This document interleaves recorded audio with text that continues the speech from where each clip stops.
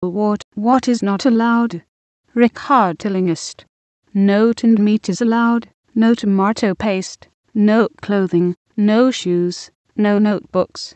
These will be stored in our warehouses at Kerem until further notice.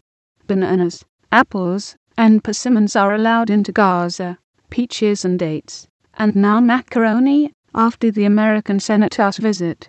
These are vital for daily sustenance.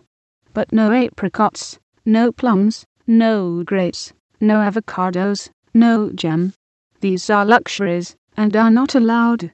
Paper for textbooks is not allowed. The terrorists could use it to print seditious material. And why do you need textbooks now that your schools are rubble? No steel is allowed, no building supplies, no plastic pipe. These the terrorists could use to launch rockets against us. Pumpkins and carrots you may have, but no delicacies, no cherries, no pomegranates, no watermelon, no onions, no chocolate. We have a list of 36 items that are allowed, but we are not obliged to disclose its contents.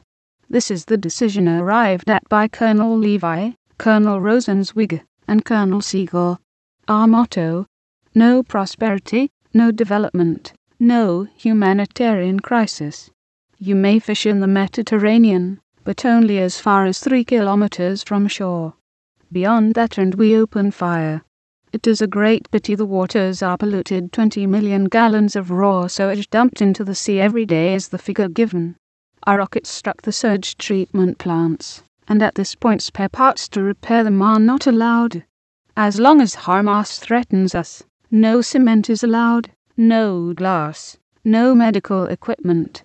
We are watching you from our pilotless drones as you cook your sparse meals over open fires, and bed down in the ruins of houses destroyed by tank shells.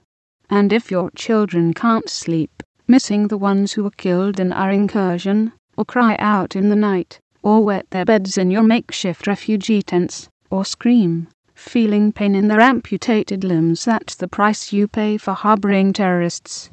God gave us this land. A land without a people for a people without a land.